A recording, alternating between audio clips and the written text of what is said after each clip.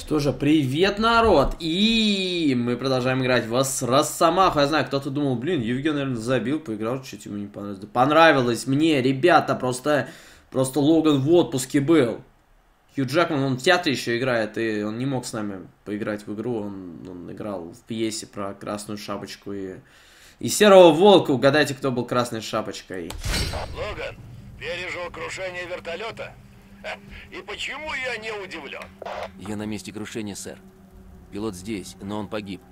Больше никаких Графика следов. тоже умерла. Они десантировались, но не в одной точке. Сэр, как Виктор? С твоим братом все в порядке. Встреча с ним в храме к северу от тебя. Вам нужно все заминировать. С4 есть у Виктора. Понял. Конец связи. Старший братан, ну, как бы, я думаю, без проблем. Так вот, если кто-то еще не угадал, то Красная Шапочка был именно Хью Джекман. Кстати, я помню, как вот вышел последний фильм про парк юрского периода, где они в Лондоне были. И там был прикол, типа, что он не Хью Джекман, а Хью Джекман. Ну, по крайней мере, я на английском смотрел, поэтому... Хотя как на русском это перевели, но, блин, это было прикольно. Я не знаю, даже такой был, знаете, тупенький прикол, но мне понравилось. А, понятно теперь, как это делать. Вот так. Отлично. Ой, черт, подожди, я уже забыл, как делать все эти комбо.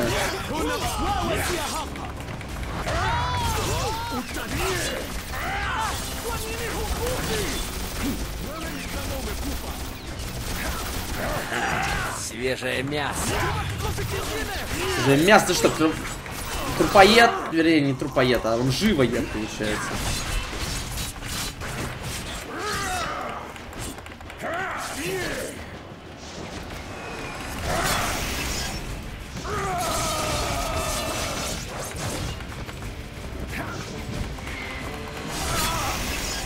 Это тоже подпрыгнуть ему навстречу, знаете, лупануть.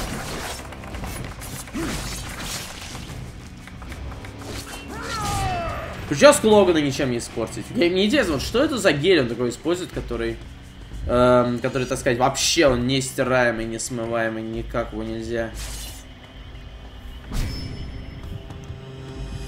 Так сказать, никак с ним не справиться. Кстати, могли использовать эти статуи каким-то образом, да? Я об этом не думал.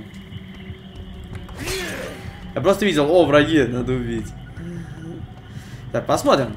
Где у нас? Веревочки, веревки. Хочешь, чтобы я попрыгал на веревку? Я думал, у нас есть... Вообще, зачем мне когти? Только что врагов убивать. Я думал, мы по стенам можем лазить. Нет же, видим только что врагов. Ладно, хорошо. Сейчас такое утро хорошее. Ну, блин, у меня утро, сейчас час дня у меня утро. Потому что просыпаешься в 11, естественно, у тебя будет утро. Просто я сейчас ложусь, не знаю, где-то в 4 часа утра, и получается в 11 у меня еще утро. Не, ну 11-то есть утро, но вот час у меня... Не знаю, что я делал до часу дня, по-моему, я просто сидел и тупил в комнате. Знаете, как просыпаешься, у меня минимум 1 час уходит просто на контакт тупняк на компе. Кстати, ребят, пишите в комментике, у вас так же или нет? Или вы просто сразу садитесь, чем-то полезным занимаетесь? Не, я просто час туплю, делаю что-то. Что-то странное, совершенно бесполезное. Ну, не летсплей, это сразу понятно.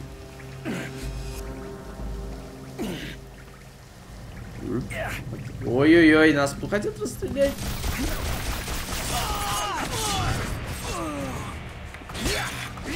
Ушинички тоже. Мне теперь напоминает что-то из Реймона 3, ребят, там тоже такие были. Ну и в Реймоне 2 тоже. Да, причем реально это вот реально именно идентичные сферы. Не видите на цель.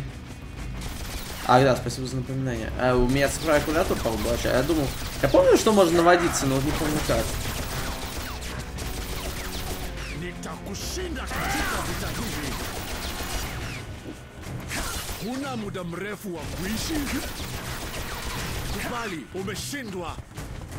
Я как-то забыл, как нужно выполнять прыжок, по-моему, shift, что ли?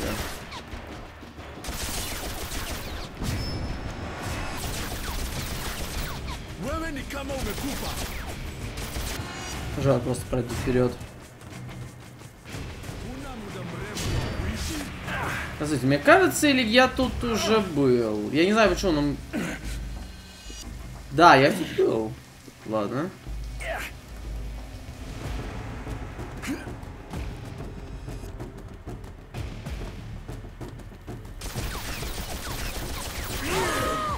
Вот.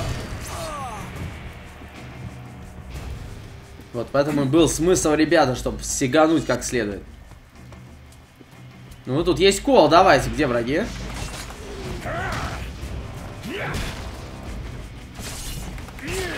Он напоминает мне горящего человека из Metal Gear Solid 5, который я купил с ним. Кстати, сейчас Metal Gear Solid 5 вышла бетка, мультиплеер, так что есть смысл купить игру на ПК, ребята, есть смысл. Мне нравится описание там, кстати, есть такое, что типа мультиплеер Metal Gear Solid это уникальный мультиплеер, который даст вам уникальный опыт, доступный только в Metal Gear. Так уж ты и крут, друг мой. Довольно такое пафосное описание. Видимо, Кодзима уехал, они стали просто писать пафосное описание. То, что называется, компания скатывается. Ну, ладно. Все тут отлично, уже жетоны. Да, офигеть. А лучше тебя никого не нашлось.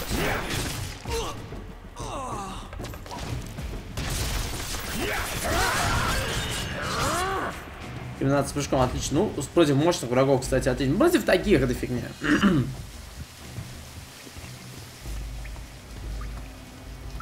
Взять. О, механизм. Я не думал, что Рассомахе придется таскаться с такими штуками.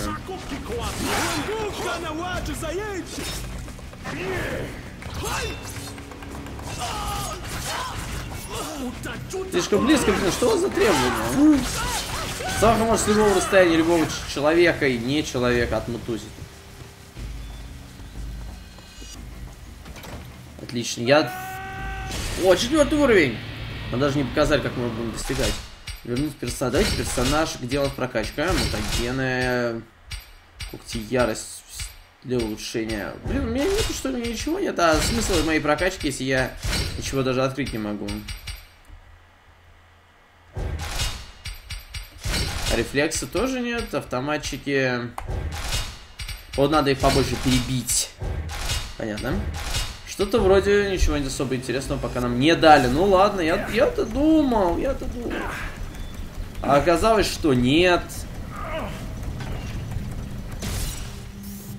Смертельный удар когтями. Забыл, что тут надо перекатываться. Комбинируйте. Отлично, буду комбинировать. Камига это комбинирование, я думаю о комбинации, ребят. То есть я думаю о женской ночнушке, я не знаю почему.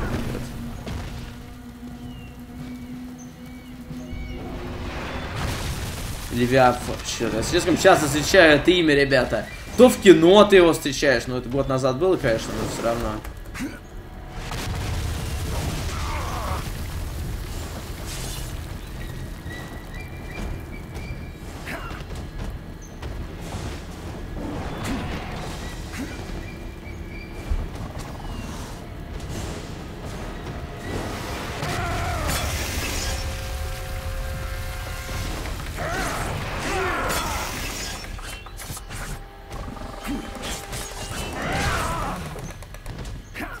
У меня довольно-таки неудобно настроено это управление здоровья внутренние органы. Уровень здоровья, ваши внутренние органы опасны. Избегайте того, чтобы дать вашему генерированию. Хорошо!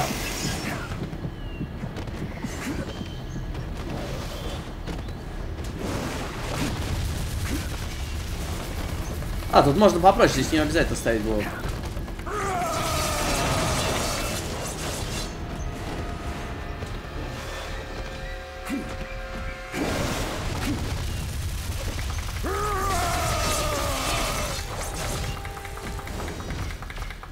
Я, кстати, не уверен, я что, клавиши залипла?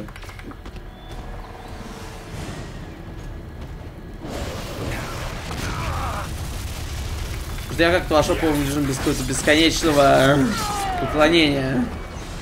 Я и так могу уклоняться, в принципе, мне не обязательно.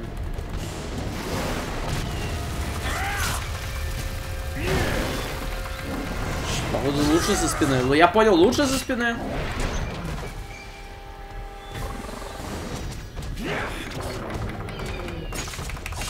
Ну или когда он не смотрит, тоже, видите, работает. А, давай, сама, как ты же можешь лучше.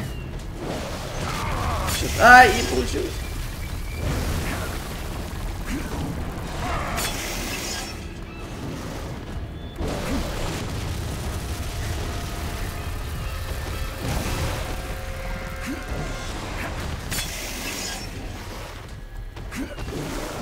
Тут места мало на арене, мне нужно раза в 2 побольше.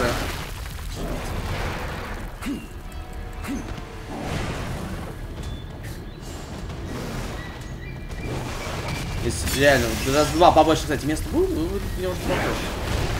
Что-то не успеваю. Слишком много комбинаций. Надо было контроллер брать. Мне кажется, эта игра на контроллере будет бодрее играться. Не знаю, в последнее время я чаще вот в такие игры играю именно на контроллере. Как-то на клавиатуре у них мне очень тяжело даются эти такие подобные игры на клавиатуре. На контроллере как легко. Надо будет нам взять на следующую серию, ребят, возьмем-ка контроллер. Без него жизни нет. Реально, раньше я думал, контроллер это дресня, а потом, вот, знаете, стал играть на их и понял, что, блин, контроллер, это вот на них и надо играть в игры. Клавиатура это все для мазохистов, мы с мышью, не, самое лучшее это контроллер. На нем вся удобно. Я консолился, ребята, я консолился. Да, я сам когда-то ненавидел консоли и считал, что это для богатых, но потом понял, что, блин, консоль это будущее. ПК для работы, консоль для игр. Хотя нет, для работы сейчас уже планшет, телефон, ПК уже даже для работы не нужен. В общем, я не знаю, странные времена, ребят. Сейчас даже уже не знаешь, что для чего сделано. Сейчас говоря, я уже теряюсь.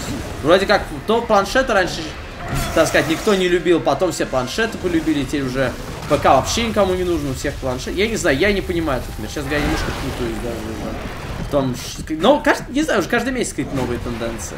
Уже не успеваешь следить за всем. Поэтому иногда я понимаю людей, которые говорят, блин, а раньше было проще. Ну, блин, потому что раньше выбора особо не было. Была ручка и, не знаю, там, листок папируса индийского, египетского. И все, вот тебе все методы письма. И работы. Ну, еще мозг был у некоторых людей. Ну, я же уклоняюсь от тебя, тварю. Что ж такая непокорная. Что же, я вот так не могу, ребятки. Я взял в руки контроллер, посмотрим, что из этого получится. Только вот я хз, как управлять игрой при помощи контроллера.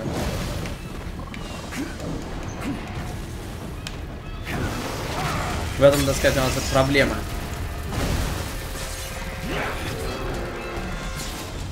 Реально проще. Даже вот я сейчас, не знаю, взял, не играл в эту игру с контролем, мне реально как-то стало проще, быстрее. Правда, управление здесь от ПК указано, что не помогает. Зря только время потратил. Сэр, на связи Логан. Я на месте встречи, но Крида нигде нет. Недавно мы потеряли с ним связь, но по приборам он движется вниз по реке. Логан, это рейд. Похоже, твой брат уже все заминировал. Сваливал бы ты, пока не рвануло. Все понял, Логан? Тебе нужно выбираться к реке, и у тебя не так много времени. А вот там вроде река, нет?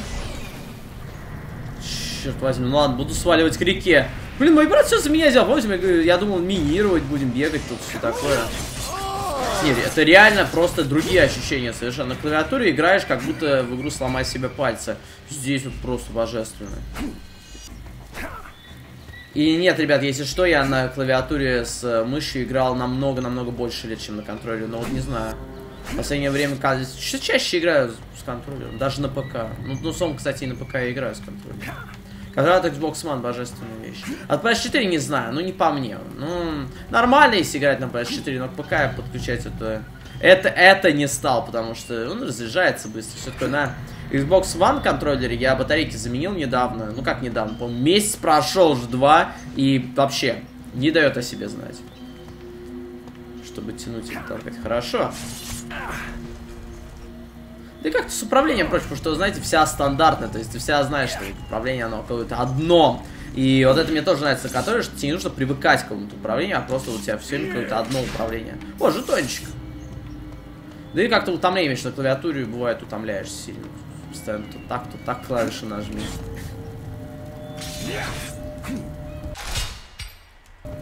Так, хорошо, мне нужно врубить зрение. Нам нужно забраться как-то вот туда наверх. Только вопрос... А, вот оно. Я видел лианы и все такое, но вот не мог понять, а как это, куда?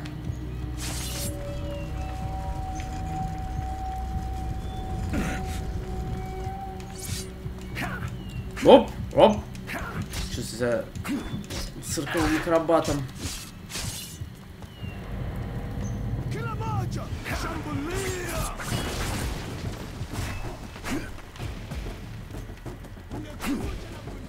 Не знаю, зачем мы сюда зашли. А, знаю. Кстати, а вот что это дает? Вот то, что я собираю жетоны. Ну, кроме опыта, я вот не знаю.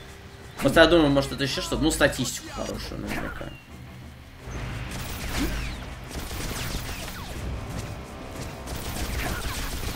Так, может, Б. А, все, нашел, какая кнопка. Просто у меня же, как видите, компьютерное управление мне нужно. Управление с падика. С падика. Управление гопнического. Отлично, сейчас река. Река передо мной, ребят. Мы все время бы так на тросах перемещался. Кто мудак? Ты мудак! Кого мама в детстве каши не кормила? Тебя. Маленькое чмо.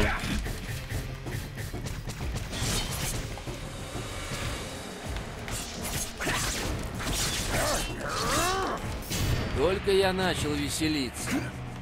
Только я начал веселиться, получил новый скилл. Алло, ребята, а на вас-то как прыгать? Вот, конечно. О, да, сделай с ним. Он так рот открывает, как будто хочет их сажать. Знаете, как животные, когда типа, собачек, когда, типа, зевают. Кумыс! Мне кажется, Росомаха кумыс перепил. Кстати, я не знаю, что это за прикол с кумысом и стримами Карина. Я просто про него слышал, но так вот не понял. Это, а чё, это Росомаха? Нет. Я знаю, что ничего, но мне уже. А у меня было жаль, если бы свадьба такое происходило. Немножко больно как бы, ну, капельку. Хоть он и привык. У тебя разное прицеливание, чтобы открыть окно. Я даже целиться стал более-менее норм на контроле от Xbox. Думаю, немножко еще тренировок, и я буду, не знаю, довольно хорошо с ним играть. Реально с ним как-то проще. И нет, и знаете, есть еще сейчас элитный контроллер от Xbox One, который там что-то улучшили, не знаю. Я его в руках не держал, конечно, но не уверен насчет него, не уверен, стоит ли на него апгрейдиться, если у кого-то есть смысл. Потому что, вы знаете, выпустили элитные издания там Xbox One, по-моему, и... Черт, Росомаха опять тебя колбасит. Ой, что-то мужики пришли. Ну чего же вы ждете, а? Давайте, вперед! О, привет, браток! Братишка, покушать принес тебе говна! Расширен, говорит, 18+. Это уже 21+, по-моему.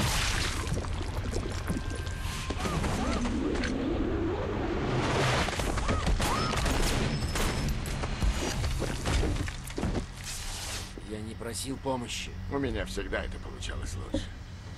Что, убийство? Настанет день, братишка, когда я не смогу помочь. Не Что переживай, помогать, он бессмертный. ты такой же, как я. Скоро поймешь. Скоро поймешь, ты о чем? Чего я не знаю. Почему Луна так одинока? Да, может, расскажешь? У Луны был возлюбленный, Куэкуачу. Но Трикстер захотел Луну себе. Он предложил Куэкуачу спуститься в наш мир. Нарвать диких роз для возлюбленной. Не стоит доверять Трикстерам. Куэкуачу не знал, что если покинешь мир духов, то назад уже не вернуться. Он застрял в нашем мире и обречен вечно быть на Луну. Кукучачу надули. Куэкуачу — Рассомаху.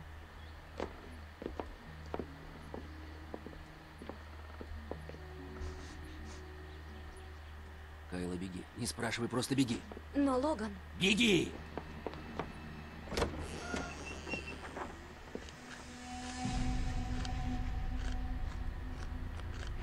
Ты. Привет, брат. Вот и встретились. В Канаде в баре повстречать. Что, драться с братом можно? Серьезно? Я не готов к таким испытаниям. Именно писатель Фрэнк Мир придумал крылатую фразу Рассомахи. Блин, никогда ее не слышал. Я лучший в том, что я делаю. Остался брутальным, Виктор.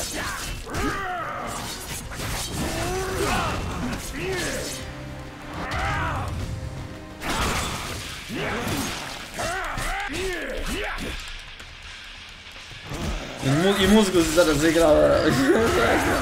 Боже мой, Виктор, отпусти это. Виктор Вран, отпусти его. Лекс Лютер.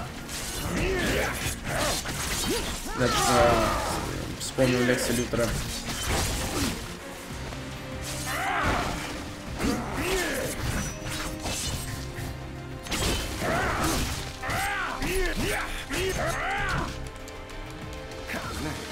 Мама всегда любила меня больше.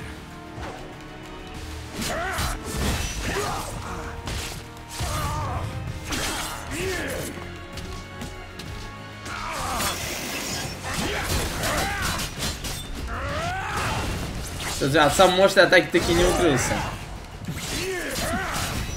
Ай, ладно, блок.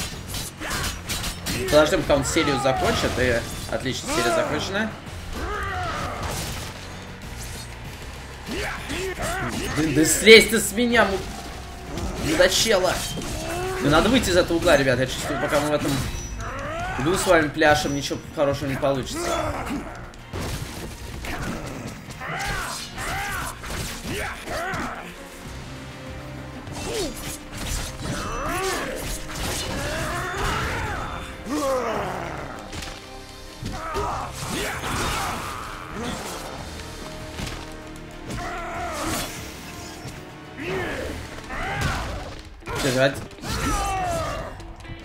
Я думал, что этот угол меня как-то везет в этом углу. Я подумал, ну давай-ка прыгнем в него. Но нет.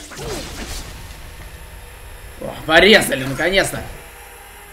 Черт тебя, чем такой сильный? А снаружи мне больше нравилось. Блин, я имею в виду внутри. Внутри как-то было посимпатичнее. Ну да, там дождь не шел.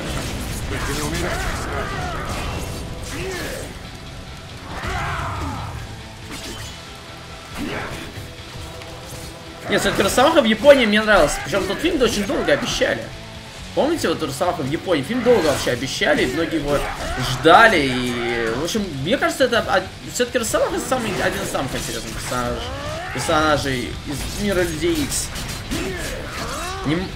Из всех персонажей Марвел, мне, конечно, больше нравится Человек-паук. Почему? Ну, знаете, это ностальгия. В принципе, я вам уже рассказывал, но это ностальгия. Потому что в детстве моим первым Марвел-героем был Человек-паук из-за мультика 90-х. Я думаю, как и у многих.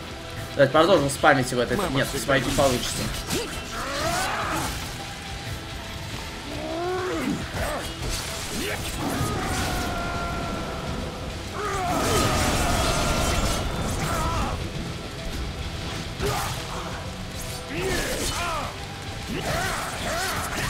Блок.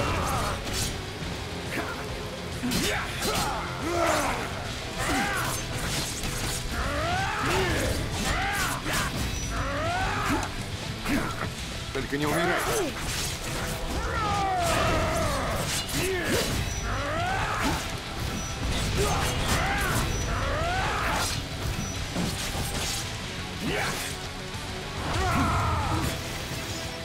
Кумыс! Черт возьми, мой удар кумыса не помог. Кумыс, если что, это молоко лошади. Кайла, назад! Кайла, береги сиськи! Черт. Кайла Рен.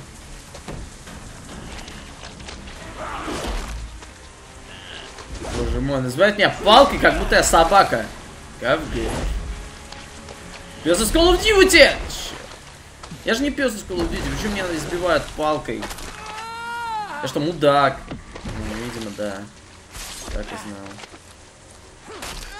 А черт возьми! Я всегда был лучше. А куда же делась твоя подружка? Скушали медведи канадские. Что тебе не досталось.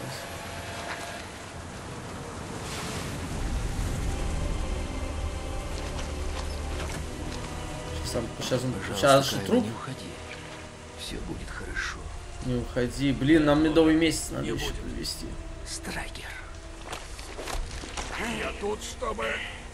Ты знал, что он придет. Аппетиты Виктора вышли из-под контроля.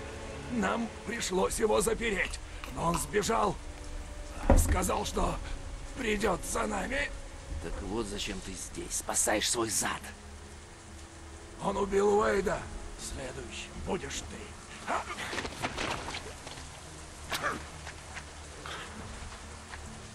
Что ты задумал? Найду и убью его. Ты уже пытался. Он сильнее тебя, Логан. И ты это знаешь. Но есть выход. Я могу дать тебе оружие, чтобы победить. Я обещаю тебе две вещи. Ты испытаешь такую боль, что никто, кроме тебя, не выдержал. Твои кости будут укреплены адамантием. Когда мы закончим, ты сможешь противостоять кому угодно, даже Криду. Скажи ему, что этот камень для меня гораздо важнее его жизни. Даже и не думай, что ты творишь. Мой брат, моя своя. И мой приказ. О, видимо, мне дадут новые когти. Успешно, но он ненадежен.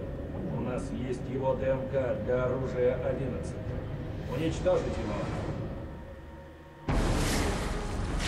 И тут Росомаха не обрадовался. Ну, хотя когти новые закалили. Франкенштейн очнулся!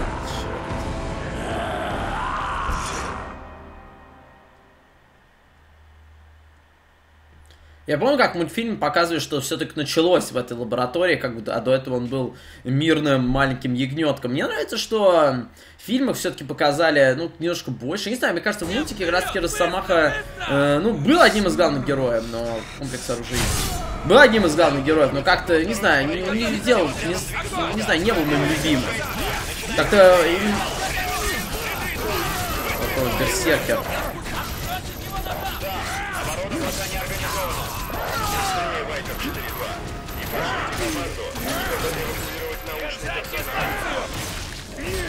Обеспечить визуальный контакт! В комплексе введен красный код тревоги. Обеспечить военно-воздушный проход по коридору. Штаб, мы вошли в контакт с оружием. Да, у тебя серьезный неприятность.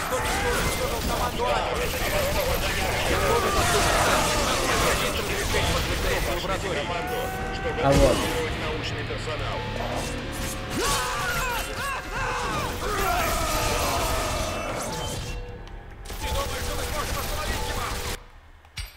У вас появился очки канала, который можно спить, соответственно. Хотите? Да, конечно, давай. Я думал, когда уже очки навыков придут? Б12, боже мой, какая фиговая, какая оптимизация под контролем.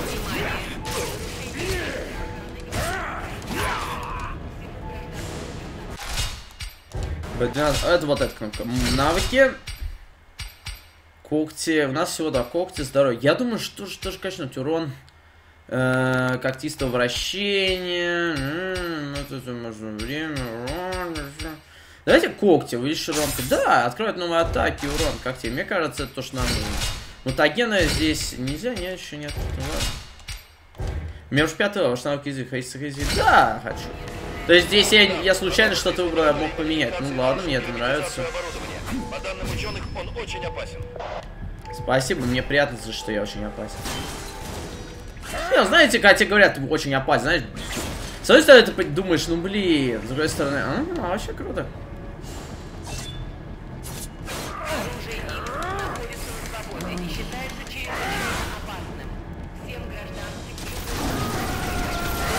Злой! Имбовый! Черт, буду включать сейчас.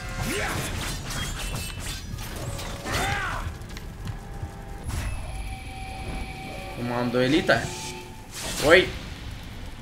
Да, это уже достойные противники. Мне надоели эти слабые, неинтересные враги, которые убиваются за удара 2. Иксменов. Я уникален, это моя отмаза. А лучше тебя никого не нашлось. Внимание всем отрядам. Подопытные из лаборатории модификации вырвался на свободу. Объект Теперь мы оба знаем, что лучше. опасен. При обнаружении огонь на поражение. Повторяю, при обнаружении оружия X огонь на поражение.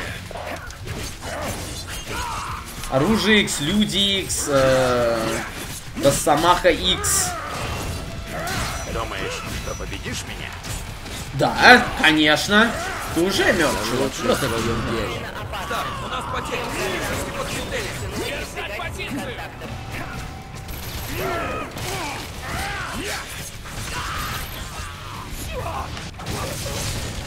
и добивание. Логан, это полковник Страйкер. Ты можешь объяснить, что, черт побери, ты творишь? Ну, блин, меня хотят грохнуть. Ты испортил дорогостоящее оборудование. Ты потерял контроль, сынок. Немедленно остановись. Рабочий дневник. Капитан Яндекс Страйкер. Я приступил к формированию отряда из мутантов. Штаб пока колеблется, но они позволили мне заниматься этим еще несколько месяцев. Я уверен, происходит, что какая-то мне всяческое содействие. Я получил сведения о 2 братьях-мутантах. У обоих есть способность к регенерации, а у одного из них выдвижные костяные когти. К сожалению, у них бешеный норов. Один из братьев убил своего командира. Но я вижу в них потенциал и собираюсь взять их в свою команду. Штаб, у нас нештатная ситуация. Как же ненавижу, как говорят, я вижу твой потенциал или типа того. Знаете, почему я это ненавижу? Потому что, знаете, как будто, когда тебе говорят, что твой потенциал заметят, как будто тебя оценивают. Как будто, знаешь, как будто ты вот такое чмо, но тебя надо оценить, чтобы понять, вот, реально в тебе есть потенциал или нет. Я сам себе могу понять, есть ли у меня потенциал или нет. Не нужно, чтобы меня оценивали. Я чувствую, извините, я просто чувствовал себя Рассомахой. Провалит, пока еще слышал.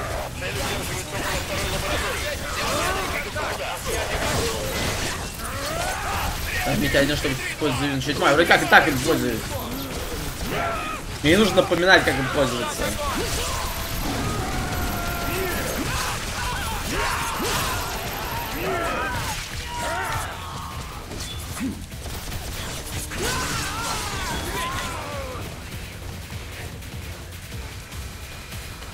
Где здесь еще?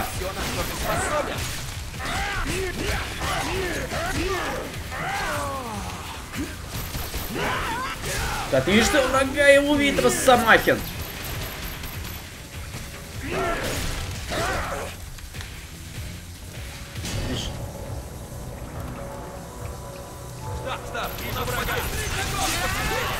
Так вы видите врага или у вас потери? Штаб, определитесь. Штаб, алло.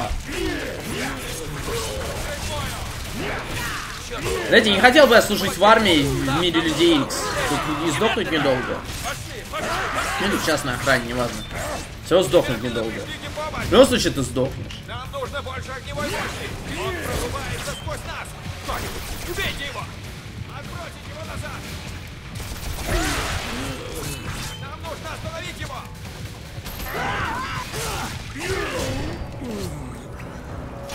Нормально. Отлично.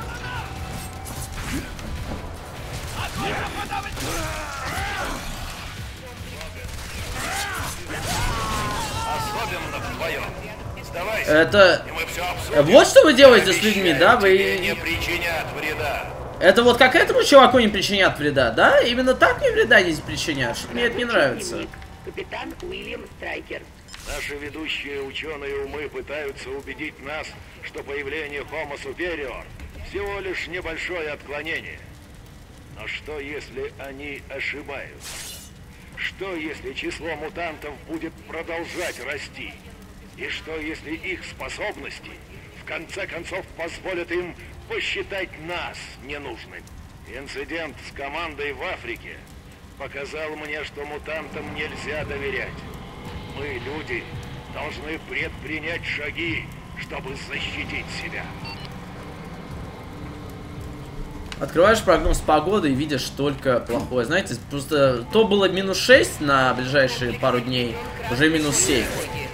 Нет, и дело не в этом 1 градусе. Дело в том, что, блин, а где минус 7, там минус 8, там еще ниже. Я знаю, что где-то минус 20, но все, знаете, если будет меньше минус 10, это уже норм. Как-то вначале мне было тяжело, и даже когда, знаете, было минус 7, уже немножко было холодно мне и все такое. А сейчас нормально, знаете, вообще привык и... Ой-ой-ой, что там висит, ребят, не хочу иметь дело с этим. Блин, можно, конечно, все покрушить, но, блин, скучно. Давайте зайдем внутрь. Что-то я чувствую. Ребят, вы чувствуете большой махач с боссом?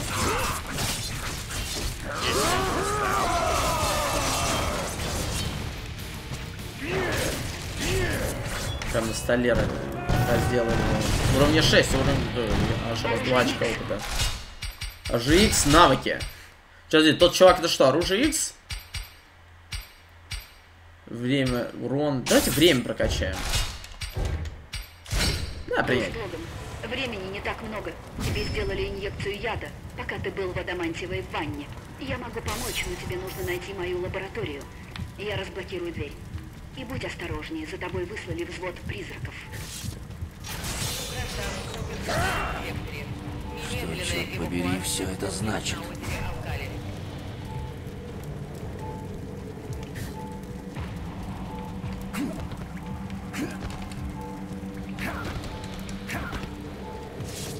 Ну ладно. Что же, продолжим, наверное, уже в следующей серии. Можете ставить лайки, подписываться на канал, если вам понравилось. Мне определенно, да. И что же, спасибо за просмотр. Пока, ребятки, пока. И не волнуйтесь, мы пройдем игру. Нет, мы ее не бросим.